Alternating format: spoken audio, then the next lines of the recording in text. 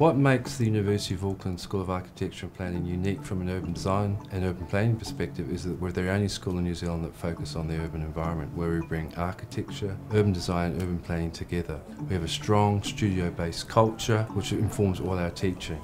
We use Auckland, New Zealand's fastest growing city, as our base and our lab, but we also have a strong international component where we aim and look at comparative examples around the world. Auckland's a really good city for this course because it's going for significant growth, transformation in terms of its waterfront, public transport, open spaces, dealing with all those challenging issues while also dealing with the social problems that comes with growth.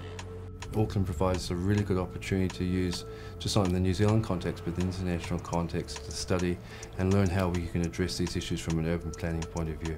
We've got great field trips. We go out, explore the site, see how people are interacting with the spaces. Auckland has a lot of challenges at the moment in terms of urban development, housing, transport, so definitely this is a really interesting context to apply urban design and start to think about how we might be able to solve them.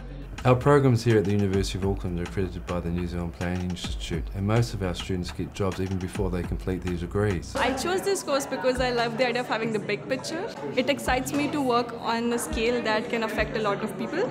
The University of Auckland programs are designed for people from any background, and the whole idea of our programs is to teach you the skills and competencies you need to be a qualified and professional urban planner.